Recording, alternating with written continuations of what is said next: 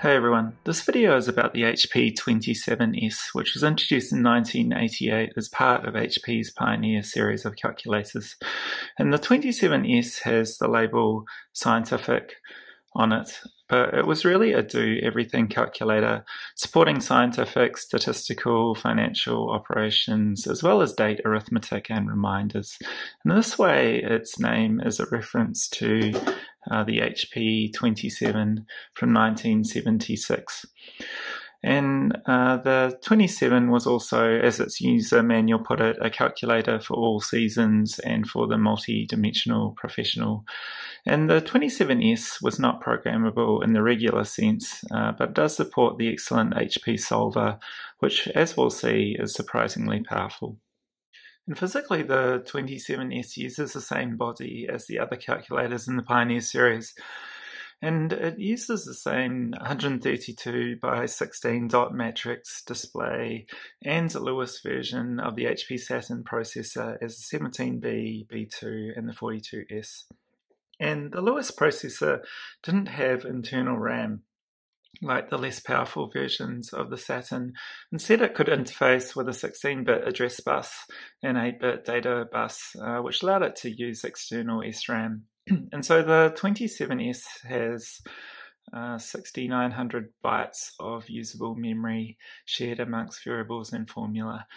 So it wasn't as memory constrained as many other Pioneer models, such as this 32S2, which only had a few hundred bytes of on-processor RAM. And all the Pioneer calculators had the same keyboard layout with 37 keys, but with different key labels.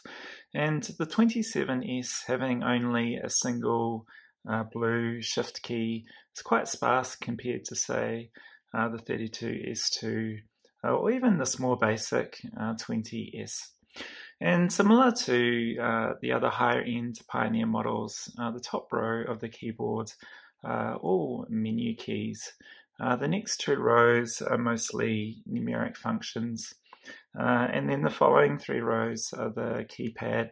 But in conjunction with the blue shift key, these all display different menus, and all the Pioneer keyboards are excellent with very satisfying tactile buttons. On the back of the calculator is the battery compartment that takes three LR44 batteries, and there are also 5 rubber feet. It's quite difficult to take Pioneer calculators apart since they're not really designed to be repairable. They're held together by 8 heat stakes or rivets that are melted together, and it's quite easy to damage the housing prying these apart, so I won't be able to show the internals this time. The basic usage of the 27S is interesting since it works a bit differently from most other algebraic calculators you might be familiar with. So if I type in 2 plus 3 times 4, you'll see that the full expression gets displayed. And I can either hit the input or the equals key to evaluate it. And the order of operations is honoured. If the expression is longer than the line, the display will scroll. But there's no way to go back and edit the left part of the equation. And after you have a result, you can chain it to a new calculation by just typing another operand. And I guess up to here, things might seem relatively normal. But the first difference from most algebraics is around showing intermediate results. So say if I type 2 times 3, as soon as I hit a times again, then intermediate result gets displayed. And this also happens when you close a block of parentheses.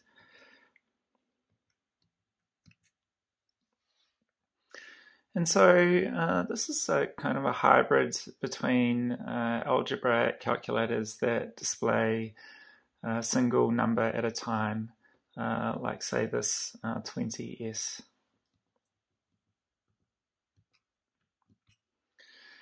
And calculators that display an entire algebraic expression on one line, such as this Casio FX 4000P.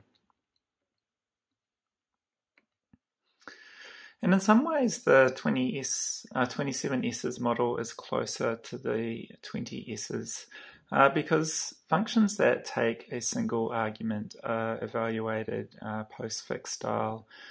So say to find 2 times the sine of 45, you would type 2 times,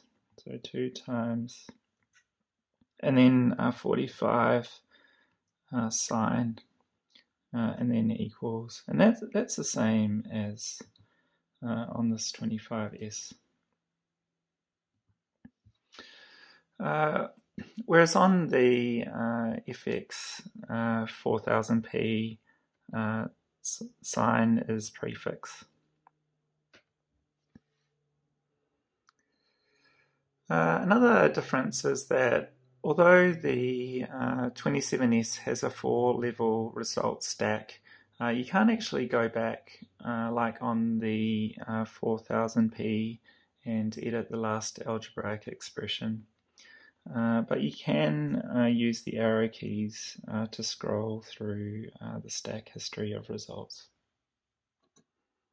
And this hybrid algebraic model on the 27S might get some getting used to, and it's the same on the 17B and B2. But it's worth remembering in 1988, only Japanese calculators supported full editing of algebraic formulae. And the TI-68, which was the first Texas Instruments calculator to support full algebraic entry, was only released a year later in 1989. And the 27S is highly menu-driven, so on the top row of menu keys, we have the 4 apps. There's the solver, which I'll talk about later. Then there's the statistics app, the time value of money app, and the time app. And so if we hit the blue shift and the number 8, we'll enter the statistics app. And it prompts for the first item in the series. And with the stats app, you can have as many named series as you like. So you can set a name for the current series using the name menu. And here we can see how text strings can be entered on the 27S. And this is done through a hierarchical menu of letters and symbols. So let's select S and then say 1 and hit input. And we can use the get menu to create a new series or switch to an existing series by name. But we can enter a series of numbers now, let's say 5, 10, 50, and 80. And now if we hit the calc menu, we can get menu items for total, mean, median, standard deviation, and so on. And the FRCST menu displays a series of options for 2 number lists. So here you pick 2 series for X and Y variables, and there's a bunch of options around regression and so on. And so the statistics app is really easy to use. And the time value of money app allows you to solve the usual financial problems such as compounding interest and amortization. You can enter any 4 variable values and solve for a 5th. And interestingly, in a way, it's actually not providing any additional functionality that you couldn't do through the solver. And there's also a time menu for date arithmetic, which is quite useful. So you can set values for date 1 and date 2. So let's set, we'll hit the today menu item to pick today, and then we'll hit date 1 to set date 1 as today. And then we can set, let's say, the 1st of July next year as date 2, So we enter that 07 for the month, and then 01 2022, and then hit date 2. And now we can hit the days key to see the number of days between date 1 and date 2 using the actual calendar that recognises leap years. You can also use a 360 day year or a 365 day year. And to add or subtract a number of days from date 1, you can enter the days, so let's say 90, into the days field, and then hit date 2. And having date arithmetic is a useful function that, say, the 42S doesn't have. And the Time app also supports setting up of reminders for appointments that trigger a beep on the calendar. And if we can move through the other menu keys quickly, there's a base menu that allows you to do integer arithmetic in hex, octal, or binary. There's a probability menu that lets you calculate combinations, permutations, factorials, and also provides random numbers. The hyper menu provides hyperbolic trigonometric operations. There's also a convert menu, which supports conversion of angles between degrees and radians and hours, minutes, seconds.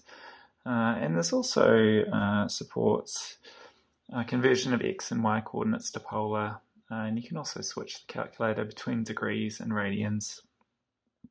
The percentage change menu is another solver-like menu where you can solve problems related to percentages. And the parts menu allows you to find integer and floating point components of a number, and also find the absolute value. The modes menu allows you to set the display format, fixed, scientific, or engineering, and so on. And the 27S doesn't support keystroke programming, but it does have the HP solver. And so the solver lets you store equations and solve each equation for any variable. And the nice thing about the solver is that it doesn't really require a lot of specialist knowledge to use. So if we hit blue shift 7, we'll enter the solver, and you can see I've already entered my favourite simple example, the fall distance equation that calculates the distance an object falls under gravity in time t. So that's distance equals half times g times time squared. And so once that's entered, we can just hit the calc button. And here we can either solve for t or d. So let's enter, say, a time. So we'll enter 10 and set that up as t. And now I can hit the d key to see that an object will fall for 90 meters in 10 seconds. And you can also set d. So let's say a kilometer and solve for t. And the solver supports equations using any function that you can access through the keyboard or menus, as well as some special solver-only functions.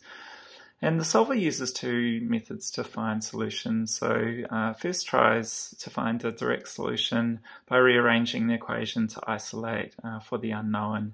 But if a direct solution can't be found, it uses an iterative process to search for a solution. And so I've got another equation set up, y equals sine x plus cos x. And so we can populate x and then solve easily for a direct solution for y. So let's set x as 45. And if we hit y, we can see that the solver immediately comes up with a value for y. But say if we set a value for y, then the solver will need to use an iterative process to solve for x. So let's set y to 1.5, and we'll hit the x key. And while it does this, you can see the current values for the left and right sides of the equation as it searches through the solution space. And the solver on the 27S also supports conditional expressions and sigma expressions within equations. And a nice example of this can be seen in the Taylor series for the sine of x. And this is an infinite series of terms, but we can stop, say, after the first 10 terms to get an estimate. So to calculate the series, we can use the solver's sigma expression, and sigma takes a number of arguments. So the first one is the variable I will be looping over. Then there's the start and end values, and the amount to increment after every loop. And then there's the equation to sum. And for this equation, I'm using the solver's conditional if expression. So this if expression basically determines whether I is odd or even and evaluates to 1 or -1. And I could replace this with -1 to the power of I. And the expression also uses the factorial function to calculate the denominator of the equation. And so to run this, we can go calc, and then we'll set last to 10. Let's calculate the sine for, let's say, pi over 2 radians, which is 90 degrees.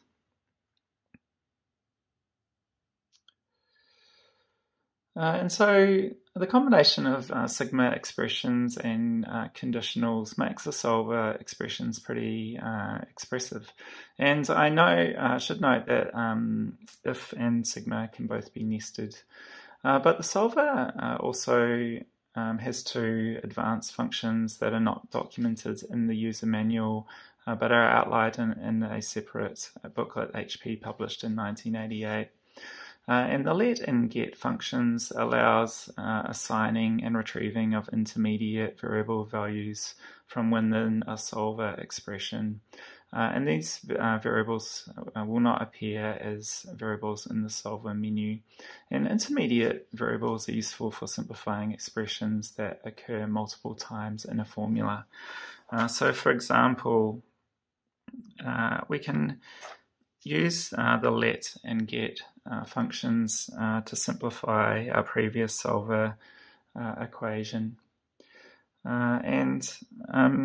I guess because the expression 2 times I plus 1 is used multiple times in the solver equation, we can actually assign that to a temporary variable and access that later within the equation.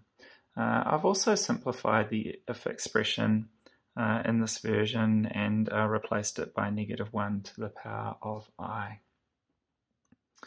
And so